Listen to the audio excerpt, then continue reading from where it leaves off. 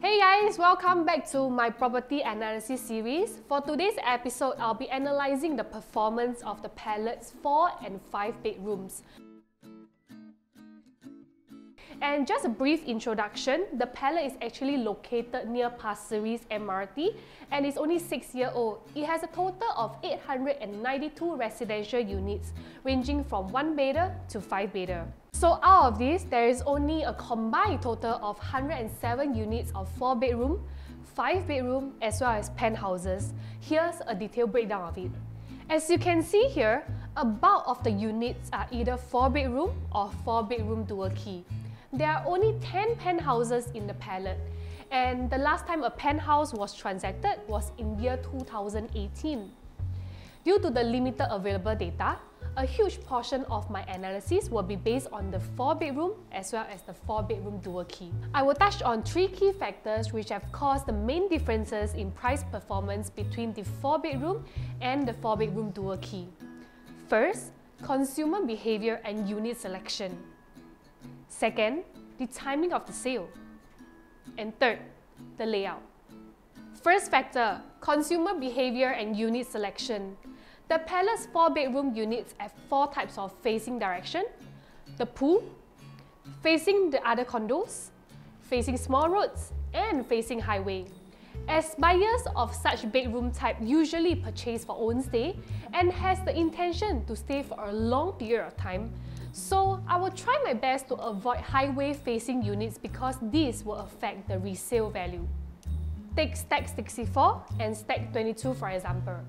Stack 64 faces a small road whereas Stack 22 faces the highway. Both units have the exact same layout and their sale and purchase timing are just a few days apart. However, in the resale market, the small road-facing unit actually profit 249,000 more than the units that facing the highway. That's quite a drastic difference, isn't it? Second factor, timing of sale. When the Palettes first launched for sale, there are not much differences in price between 4-bedroom that are facing the pool or outer facing. So it definitely makes more sense to purchase 4-bedroom that's facing the pool. But interestingly, owners of the pool-facing 4-bedroom units actually earn the least profit. The common mistake made by these owners is that they sold their property between year 2018 and 2019. During this period, Dines and Coco Palm just TOP and both projects have a supply of close to 400 units of 4 bedrooms.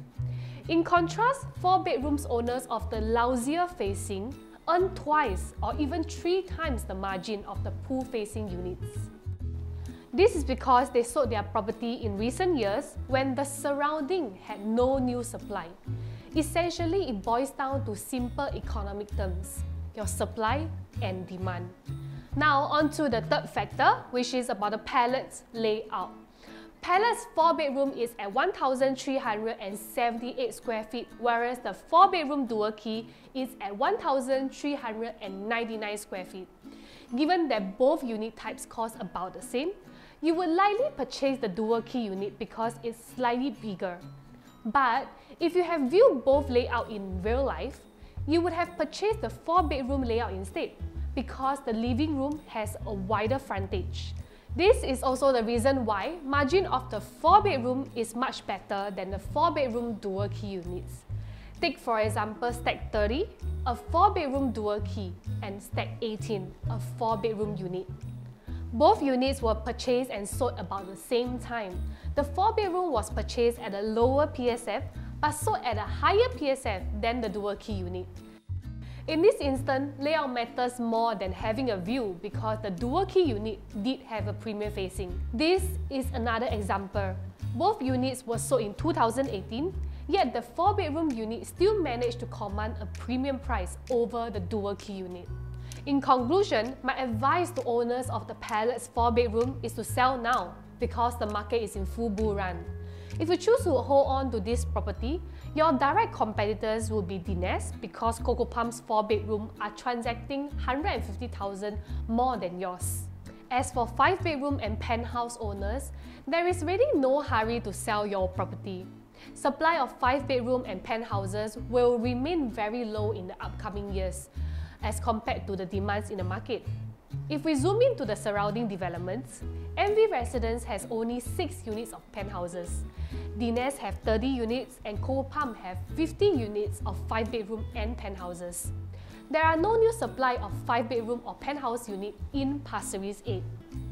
As for buyers who intend to purchase the Palace 4-bedroom, I would suggest to go for the normal 4-bedroom layout instead of the dual key.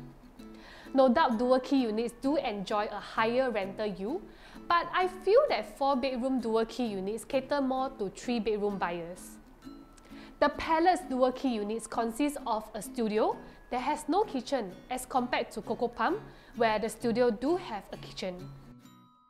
Buyers who are really in need of a 4-bedroom in this area tend to value the layout more.